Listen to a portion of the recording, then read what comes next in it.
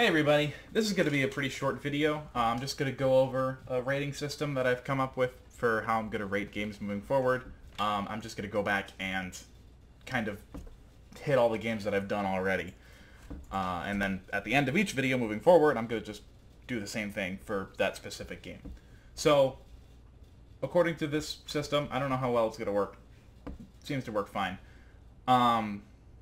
Each game starts with 5 points, and then for these 5 questions, did it look good? Is it worth the price?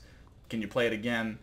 Does it have a good soundtrack? And is it buggy? They're going to get +1 or -1 or 0, depending on how well they answer that question. And then a total score out of 10. And then the most important question, was it fun?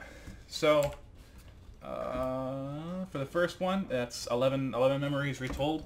So it was pretty. It was very artsy. It's a little expensive, so I give it a -1 for that. It's probably not worth it to play it again.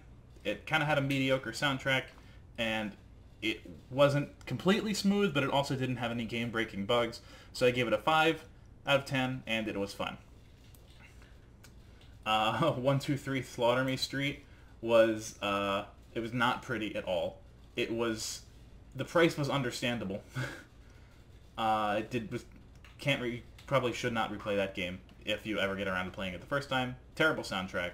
It was smooth, though. It was smooth as hell, so I gave it a 3. And, of course, I had fun playing it. For 1954 Alcatraz, it wasn't pretty, but it also wasn't ugly, so I gave it a 0. I'd say it was worth the price. It didn't have good replayability, had a mediocre soundtrack, and was smooth, so I gave it a 6. 3 Switched was the sci-fi Bejeweled clone that had a weird... I gave it a 1 for pretty because it had that weird 3D camera effect. But it's not worth the price. No replayability. Terrible soundtrack, but it was smooth. It got a 4.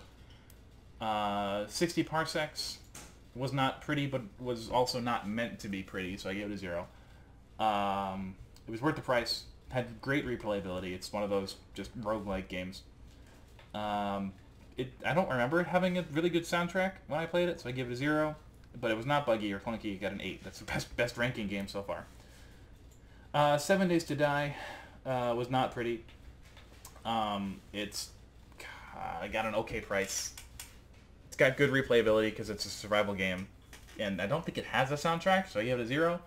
And it's not buggy, but it's also not a pristinely developed game. Got a 5. Absolver was the weird fighting game. It was very pretty. It was too expensive. You could play it over again very well, I think. I don't remember anything about the soundtrack, so I gave it a 0. It ran very smoothly, so I gave it a 7. Adrift was the Space Sea story game. It was very pretty. I'd say the price was reasonable. It does not have good replayability because it's a linear story game. It has great soundtrack because it uses classical music, and it ran very smoothly. So 7. The Adventure Pals was the most recent addition. It was not pretty, but was not meant to be pretty. It has an okay price. Has good replayability, I think, because you can go through and get all the collectibles again even within the same game. The same instance of the game, I mean.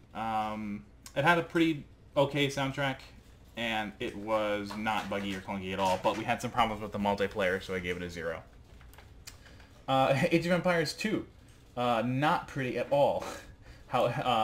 And the only reason it's not worth the price is because it's still at like $20, and the DLC is like $20 a piece each, and it's like a 20-year-old game at this point.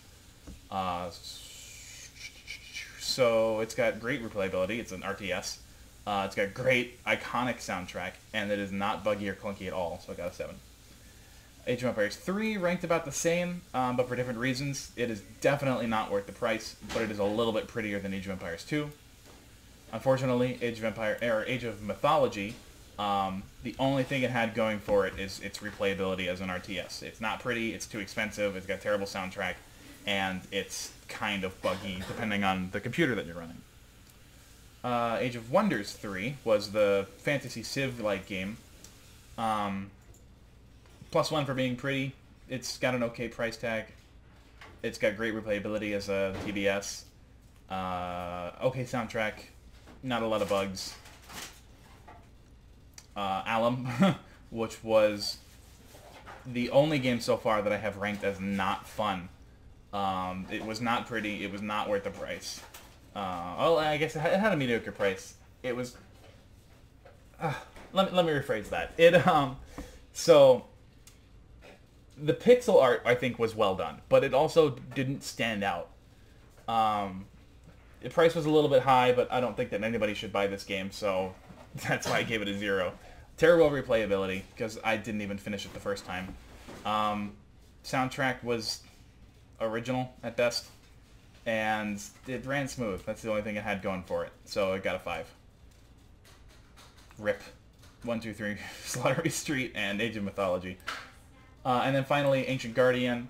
I gave it a -1 because it's just a Unity game and didn't look very pretty. I'd say its price was fair. It doesn't really have good replayability. I don't think it had a soundtrack, but it also wasn't very buggy, so it got a 3 as well. But I did have fun playing it. And for that one, I'll say that it is in like super early access, and so if they keep working on it, then it might be a fun game. I don't know. So that's it. That's that we're all caught up. We're all caught up now. And I'll keep using this system moving forward for all the games. Okay, bye.